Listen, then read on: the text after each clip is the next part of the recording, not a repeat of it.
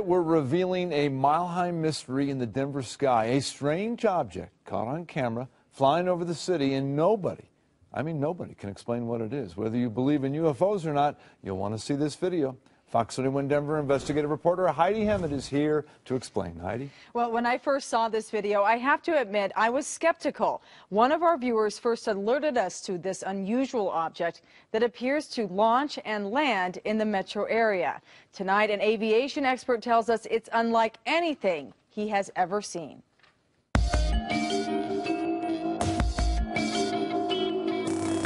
It's not a bird.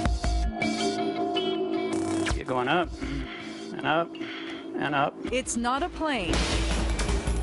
Here it's flipping around. Even this aviation expert is mystified. I can't identify it. We first learned about these strange sightings when this metro area man, who does not want to be identified, brought us his home video. You're going to see a little burst of fire right there, kind of a thruster. He captured the images on his digital camera from a hilltop in Federal Heights, looking south towards downtown Denver. Mile High is right about here. He says the flying objects appear around noon or 1 p.m. at least a couple of times a week. You're going to see it come in from the top, do a little loopy-doop. The strangest part is they are flying too fast to see with the naked eye. This is the video in real time. Poof, see it? That was it. But if you slow it down frame by frame, it's there. We altered the color contrast to help you see it. Here's another one in real time. This is what it looks like slowed down. We wanted to verify that the video we saw was legit, so our photojournalist came out here with his camera. He set up in the same spot on 84th and Federal, and he shot video from just before noon until just after 1. And when we slowed down our photographer's video, we saw this flying object. I would consider myself an expert. Aviation expert Steve Cowell is a former commercial pilot, instructor, and FAA accident prevention counselor. It's very strange. He thought he would have a logical explanation until he watched the video. That is not an airplane. That is not a helicopter. Those are not birds.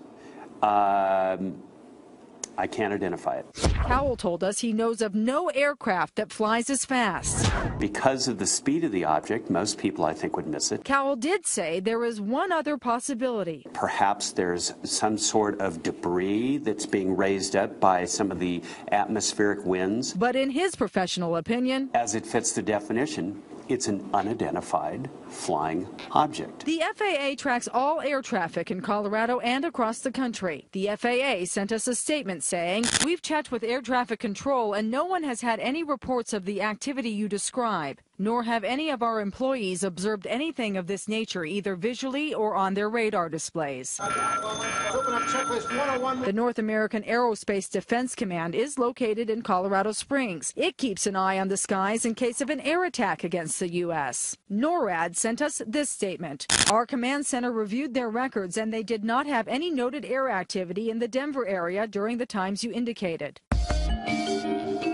There's the smokestack. The man who first brought this to our attention believes the UFOs are launching and landing near 56th and Clay in Denver.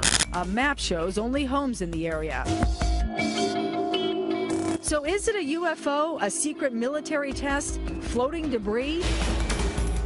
The answer is anything but clear. It appears to be a mystery in the sky, a mile high. You can see that video again and post comments about it on our website, kdvr.com. And if you have any ideas about what this might be, email us at tips@kdvr.com or call our tip line, 303-566-7755. And it's not a bug. People keep saying it's a bug. It's not a bug. That was another one that he said. Definitely not an insect. So, and it's... And how long has he been watching and how long has it been there? This guy has several different shots of it. He says he captures it in one way or another at least a couple times a week around noon or 1 p.m. every day. And some of them you can't see as well, others you can. And we just picked the ones that look. And he's been doing this for months? Yeah, this has become an obsession of sorts. Yeah. I'm well, sure, it is interesting. I'm sure our viewers will call that line with a number of tips. I'm sure they will, but don't say bugs because it's not that. Don't say bug, don't say bird. It's not a bird, no. it's not a plane. And this aviation expert knows what he's talking about. But there's more.